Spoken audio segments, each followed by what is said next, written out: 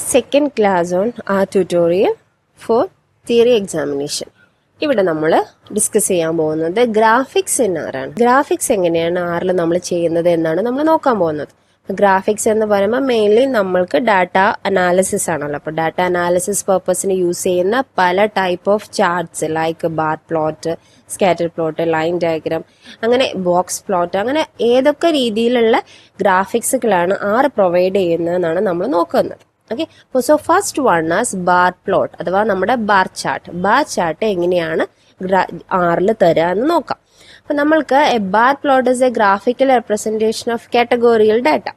നമ്മൾക്ക് ആ type of data ഉണ്ടെങ്കിൽ നമ്മൾക്ക് എന്ത് ചെയ്യാം, നമ്മുടെ ഡാറ്റ കാണുമ്പോൾ നമുക്കറിയാം ഏതാണ് ആ ഒരു ഗ്രാഫിക്സ്, അതിന് മാച്ച് ചെയ്ത ഗ്രാഫിക്സ് ഏതാണ്. അപ്പൊ ആ രീതിയിൽ നമുക്ക് ആ ഒരു സിൻടാക്സ് യൂസ് ചെയ്തിട്ട് നമ്മൾക്ക് ആ ഡാറ്റയെ ഗ്രാഫിക്കലി റെപ്രസെന്റ് ചെയ്യാൻ പറ്റും. Okay, so it is created by plotting the height of bars where each bar represents a category. Bar diagram നമുക്ക് അറിയുന്നതല്ലേ, അഥവാ ഒരു ബാർ ആയിട്ടായിരിക്കും അത് ഓരോ കാറ്റഗറിയാണ് അത് മെൻഷൻ ചെയ്യുന്നത്. അപ്പൊ ആ കാറ്റഗറി എത്ര വാല്യൂ വരുന്നു അല്ലെങ്കിൽ എത്ര കൗണ്ട് വരുന്നു എന്നതാണ് ആ ഒരു റെപ്രസെന്റേഷൻ കൊണ്ട് നമുക്ക് മനസ്സിലാവുന്നത്. So bar plots are often used to compare the values of different categories. നമുക്ക് ഇത് പെട്ടെന്ന് കാണുമ്പോൾ തന്നെ മനസ്സിലാവില്ല, ഇത് കാറ്റഗറി 3, 4, 5, 6 എന്ന് പറഞ്ഞിരിക്കുന്ന കാറ്റഗറിയാണ് മാക്സിമം വാല്യൂ അല്ലെങ്കിൽ മാക്സിമം കൗണ്ട് ഹോൾഡ് ചെയ്തിരിക്കുന്നത്.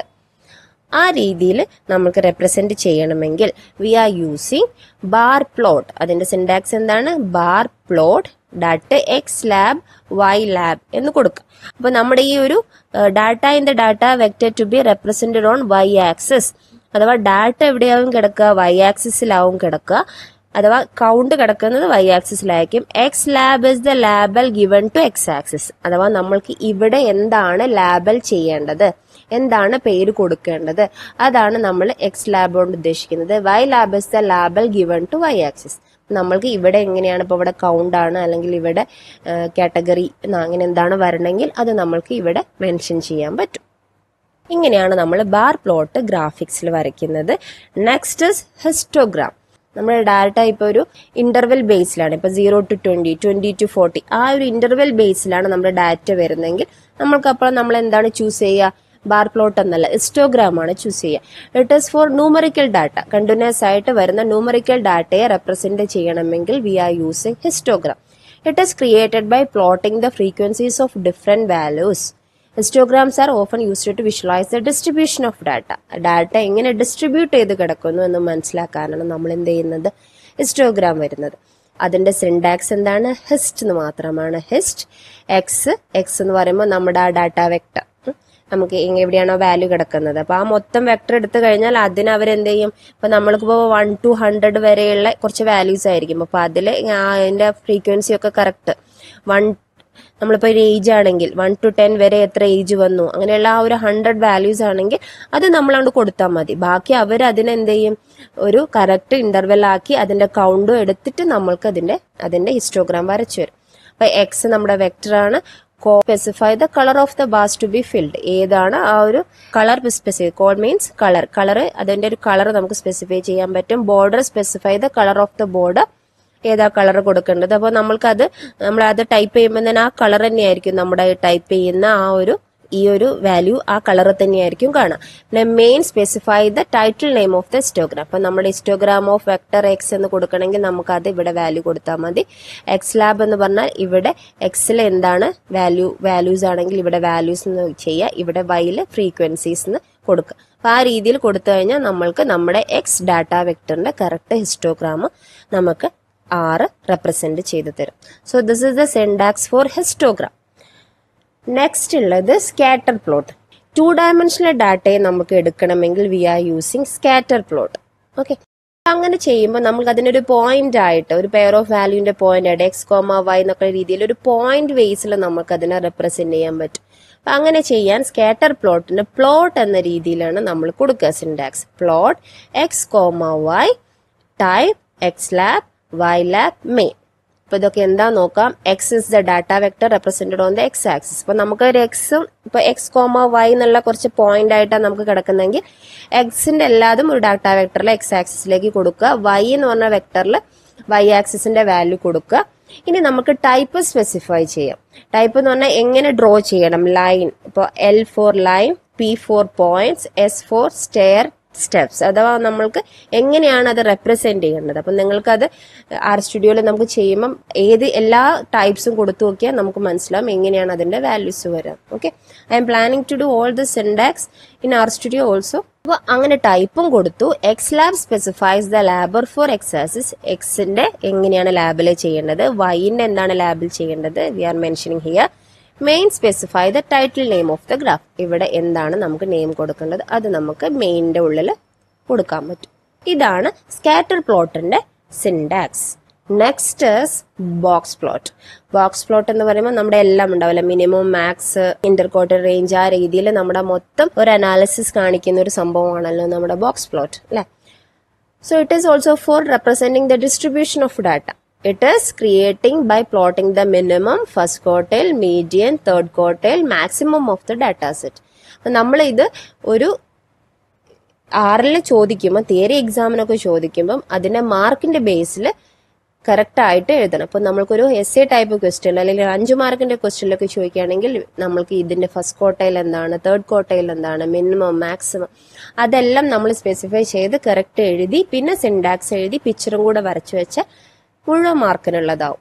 ഓക്കെ, അപ്പൊ മാർക്കിന്റെ ബേസിലാണ്. ഇപ്പോൾ 2 മാർക്കിനാണ് ചോദിക്കുന്നതെങ്കിൽ എന്താണ് ബോക്സ് പ്ലോട്ട്, അതിന്റെ സിൻടാക്സ്, അതിന്റെ സിൻടാക്സിന്റെ കാര്യങ്ങളും സ്പെസിഫൈ ചെയ്താൽ മതിയാവും. ക്ലിയർ? നമുക്ക് box plots identify the outliers and to compare the distribution of the different data set. അഥവാ നമ്മൾക്ക് മിനിമം, മാക്സിമം ഒക്കെ സെറ്റ് ചെയ്ത് കഴിഞ്ഞാൽ അതിന്റെ ഔട്ട്ലേയേഴ്സിനൊക്കെ കറക്റ്റ് കിട്ടാൻ വേണ്ടിയിട്ടാണല്ലോ നമ്മൾ ബോക്സ് പ്ലോട്ട് എടുക്കുന്നത്. അതിന്റെ സിൻടാക്സ് എന്താണ്? ബോക്സ് പ്ലോട്ട്, എക്സ് നമ്മുടെ vector, X lab, label for x-axis, y-lab, label for y-axis, notch means if true then creates notch on the both side. അഥവാ ഈ 2 സൈഡിലും നോച്ച്, നമ്മൾക്ക് ഈ നോച്ച് അഥവാ ഈ ഒരു എൻഡിങ് കാണിക്കണമെങ്കിൽ, അങ്ങനെ അത് സ്പെസിഫൈ ചെയ്യണമെങ്കിൽ നമ്മളിവിടെ ട്രൂ കൊടുത്താൽ മതി. അല്ലെങ്കിൽ ഫോൾസ് കൊടുത്തു കഴിഞ്ഞാൽ അവിടെ മിനിമം, മാക്സിമം സെറ്റ് ചെയ്യും, പക്ഷെ അതിന്റെ എൻഡിങ് അവിടെ കറക്റ്റ് കാണിക്കില്ല. ഓക്കെ, അപ്പൊ ആ രീതിയിലാണ് ബോക്സ് പ്ലോട്ട് നമ്മുടെ ആറിൽ കിട്ടുക. ഇനി ലൈൻ സ്പോട്ട് എന്ന് പറയുമ്പോൾ, ലൈൻ സ്പോട്ട് എന്ന് പറഞ്ഞാൽ നമ്മുടെ വാല്യൂസിനെ ലൈൻ ആയിട്ട് വരയ്ക്കാം. Graphical representation of the one dimensional data. It is created by plotting the points of the data set. നമ്മൾ പോയിന്റ് ചെയ്യുകയും ചെയ്യും, എന്നിട്ട് അതിനെ നമ്മൾ എന്ത് ചെയ്യും, ലൈൻസ് വെച്ചിട്ട് കണക്ട് ചെയ്യുകയും ചെയ്യും. ഓക്കെ, അപ്പൊ അതിന്റെ ട്രെൻഡിങ് മനസ്സിലാക്കാൻ വേണ്ടിയിട്ടാണ്. ഓക്കെ, ഇത് ഹൈ വന്നു, പിന്നെ ലോയിലേക്കായി, പിന്നെ ഹൈയിലോട്ട് പോയി എന്നുള്ള ആ ട്രെൻഡിങ് മനസ്സിലാക്കാൻ വേണ്ടിയിട്ടാണ് നമ്മൾ ലൈൻ പ്ലോട്ട് യൂസ് ചെയ്യുന്നത്. അപ്പൊ അതിലും നമ്മൾ എന്താ ചെയ്യുന്നത്, പ്ലോട്ട് തന്നെയാണ്. നമ്മൾ സ്കാറ്റർ പ്ലോട്ടിനും ലൈൻ പ്ലോട്ടിനും നമ്മൾ പ്ലോട്ട് തന്നെയാണ് യൂസ് ചെയ്യുന്നത്. അപ്പൊ സ്കാറ്റർ പ്ലോട്ട് ആകുമ്പോൾ നമ്മൾ എന്ത് ചെയ്യുന്നുണ്ട്, 2 വെക്ടർ മെൻഷൻ ചെയ്യുന്നുണ്ട്, എക്സ് കോമ വൈ ടൈപ്പ്. അപ്പൊ അതിൽ നിന്നും അവർക്കത് സ്കാറ്റർ പ്ലോട്ടിലേക്ക് അതിനെ കൊണ്ടെത്തിക്കും. ഇത് ഒരിട്ട വെക്ടർ കൊടുക്കുമ്പോൾ ആ വെക്ടറിന്റെ ലൈൻ സ്പോട്ട് ആയിരിക്കും അവർ ലൈൻ പ്ലോട്ട് ആയിരിക്കും അവർ വരച്ചു തരാം. അപ്പോൾ V is the vector, parameters contain only the numerical values, correct value മാത്രമുള്ളത്. Type നമുക്ക് പോയിന്റ് ചെയ്യണോ, values drone only the line, values used to draw both points and lines. നമുക്ക് വരയും പോയിന്റും വേണം ലൈനും വേണമെങ്കിൽ നമ്മൾ V are using oh. Okay, അപ്പൊ അതും ഇവിടെ ടൈപ്പ് കൊടുത്തു, നമ്മൾ കളർ മെൻഷൻ ചെയ്തു, ലാബലും മെൻഷൻ ചെയ്ത് കഴിഞ്ഞാൽ നമ്മൾക്ക് ഈ രീതിയിലുള്ള ലൈൻ പ്ലോട്ടിനെ നമുക്ക് കിട്ടും. Okay, clear? അപ്പൊ അതാണ് line പ്ലോട്ടിന്റെ syntax. Next pi diagram or pie chart.